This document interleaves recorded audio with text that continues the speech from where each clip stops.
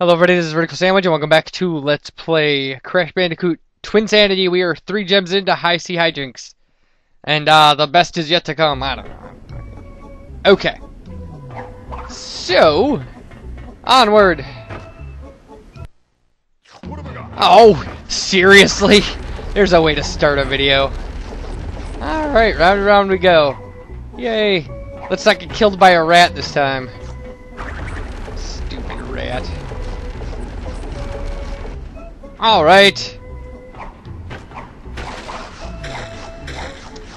Okay.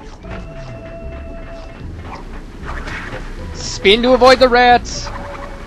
There more than one? Probably. Nope, just one. Okay. Alright. This thing is gonna be a nightmare, people. Alright, there's a gem in here.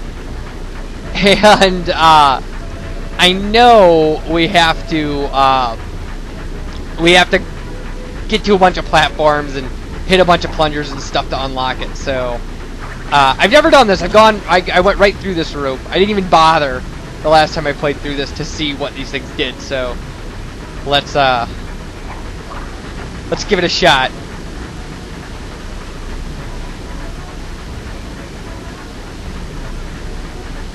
I think that there's a plunger on the right too.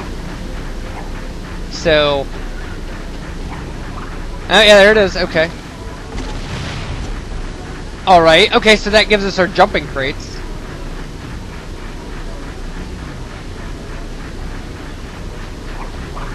I mean, these are not this stuff. These pistons or whatever. These are not hard to stay on. I don't know. These aren't pistons. These are.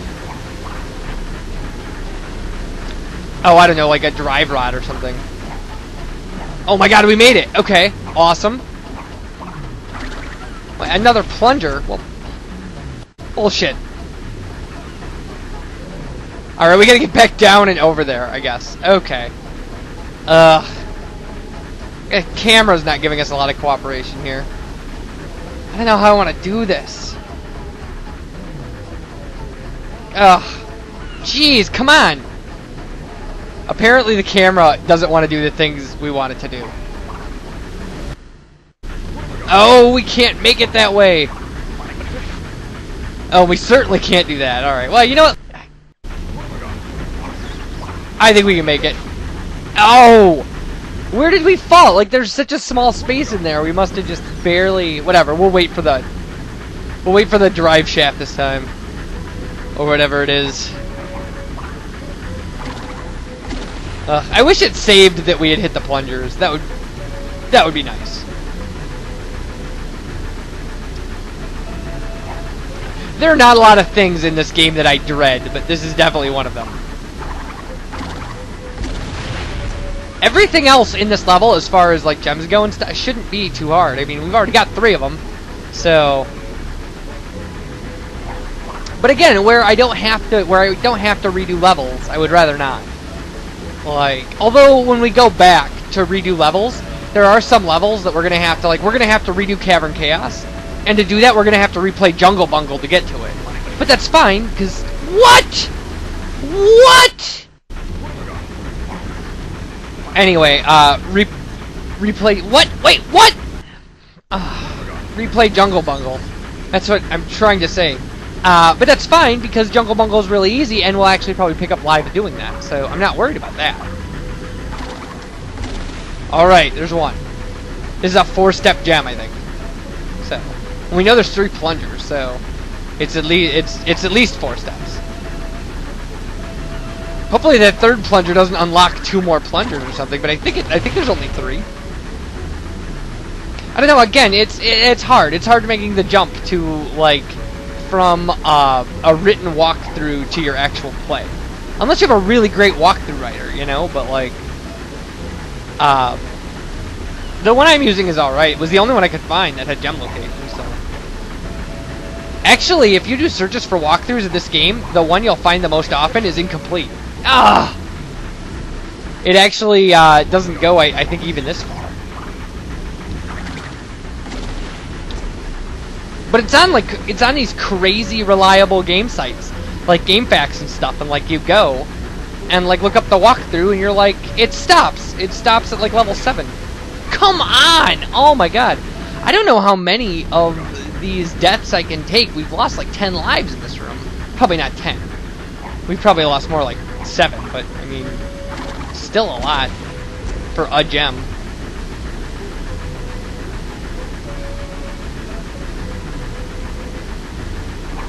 So yeah, this game specifically seems very hard as far as Crash Bandicoot games, and I actually talked to some of my subs about doing this walkthrough because people requested it so much after the Wrath of Cortex walkthrough, or Let's Play, that, but people said, they were like, it's a really hard game.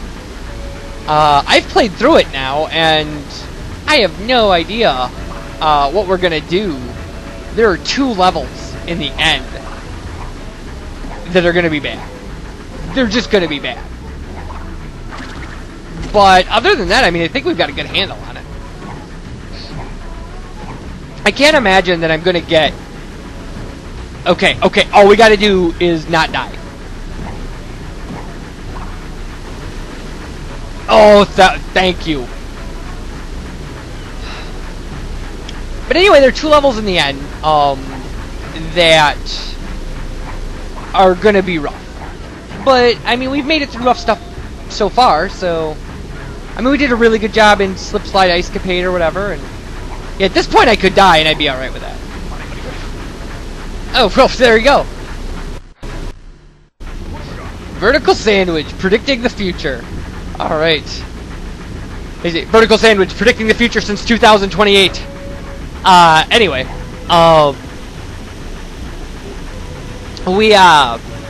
So yeah, I'm not really worried about it. I think we're gonna make it to 100% one way or the other. At this point. So.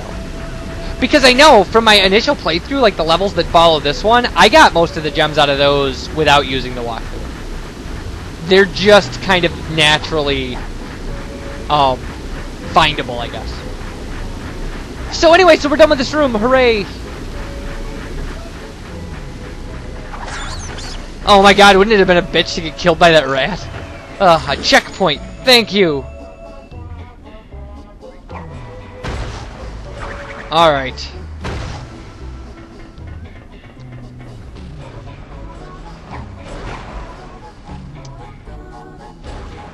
When I first came into this room, I actually spent a bunch of time trying to hit rats into the nitro crates before I actually investigated and was like, oh, there's just TNT crates that you can hit to blow these things up. You don't need to. I mean, there's no reason for it except to, you know, get rid of them.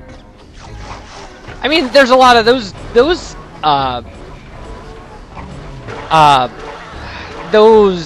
fortified cases, those steel and wood cases, they have a lot of Wumpa fruit in them, so...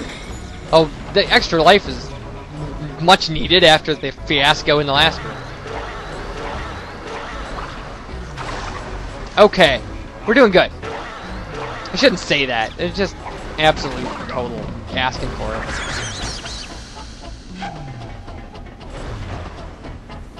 Alright. I don't see a good reason to mess with that, so we're just gonna leave it alone. I just heard somebody in the background go, "Shiver me timbers." Hilarious. Hilarious. That would be an interesting thing to look up the origin of. Shiver me timbers. I'm pretty sure we can make it across that, but... Okay, so somewhere out here... we should have a gem, I think. It should be... The 5th gem should be in here. I don't see it, but maybe it's around those nitros in the middle. I see a plunger. So, let's go check that out. We're gonna find it. Again, I don't want to redo this level if I can help it. Because this level is a pain in the ass.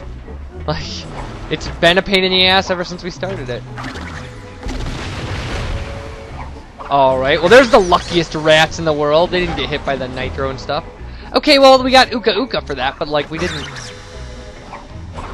get a gem. I don't, oh there it is, okay, good. Alright, we got it. Fantastic. Alright, that's 5 people. And I know where the last one is, and it's gonna be really obvious and unavoidable and stuff. And I want to see what's down here. Again, I know it's not the last gem, because I know where that is. Just some burners, I guess, and some crates. I'm not so worried about that. I mean, even if they are extra guys and stuff. So I guess we gotta get back over here now. Yeah, that looks like the way out. Yay, way out!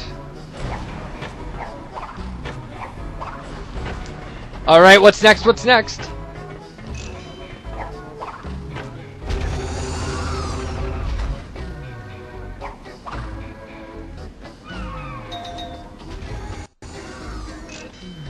Alright, we got our power crystal, and, oh!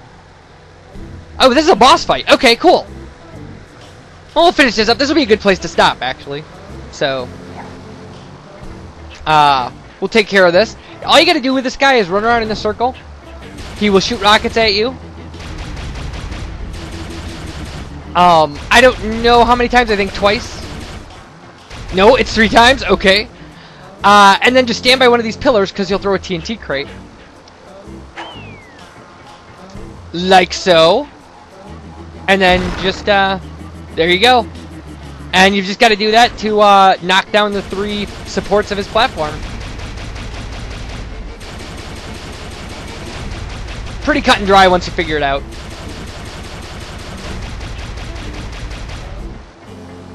And you have plenty of time to get yourself in position, so I wouldn't worry about it too much. Haha, you're a fool! Alright. See, if he didn't throw those TNT crates, if all he did was shot the missiles, he could kill us, because eventually, like, we'd make a mistake. But nope. He has to be all TNT cratey. That is so not a phrase. Alright.